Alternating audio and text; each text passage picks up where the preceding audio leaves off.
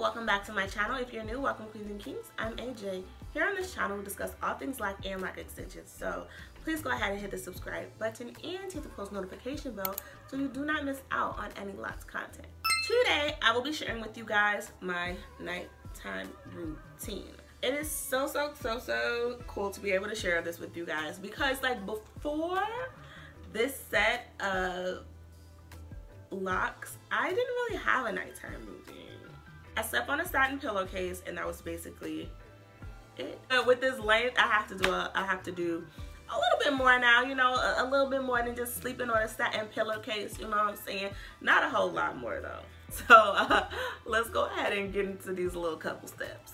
So start off every night by lock brushing. There's a little bit of controversy when it comes to lock brushing, but I am definitely pro lock brushing. I use a soft bristle brush that I just got from my local beauty supply store. It is soft, so it's not causing me any type of crazy frizziness. I like lock brushing because it makes sure that I don't have any lint in my hair, any debris, anything that got caught up in my locks throughout the day. I am able to brush out of my locks at the end of the night. When you are brushing at the scalp, lock brushing also circulates blood, which stimulates growth. So it's a win-win. At the end of the night, I am giving myself a nice little massage and promoting growth with the brush, as well as getting out any type of lint or debris. Some people like to moisturize their locks at night. I do not. One, it is important to know that moisture comes from water.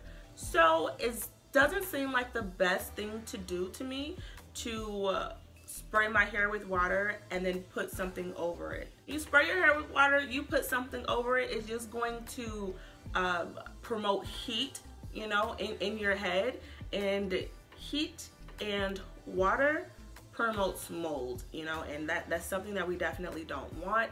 So for me personally, I do not do any type of moisturizing at nighttime. After I brush my locks, I put on my scarf, and this particular scarf is actually called a Good Girl bonnet. It is by Megan Good. It is her bonnet brand, or I don't even know if you want to call it a bonnet, but it's her scarf brand. I will put the link to this down below. I really do love this. It is satin throughout. It is secure, so there is no slipping, and it's long enough to cover the length of my locks without being uncomfortable. I prefer to use something like this over a bonnet just because bonnets don't maintain any type of retwist. You put your locks up in a bonnet and they're kind of just wild and free and flowing, and I think that that is a plus for a bonnet, but it's just not a plus for me.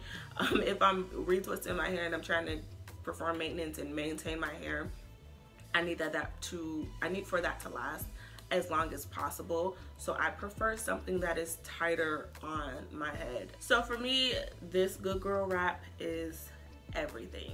And literally, that's it. It is the fastest, easiest thing ever in life. Again, like I said before, I used to do the satin pillowcase, and I love the satin pillowcase because in real life I don't like to have anything on my locks. Like, I really don't. But because of the length, a satin pillowcase kind of isn't enough.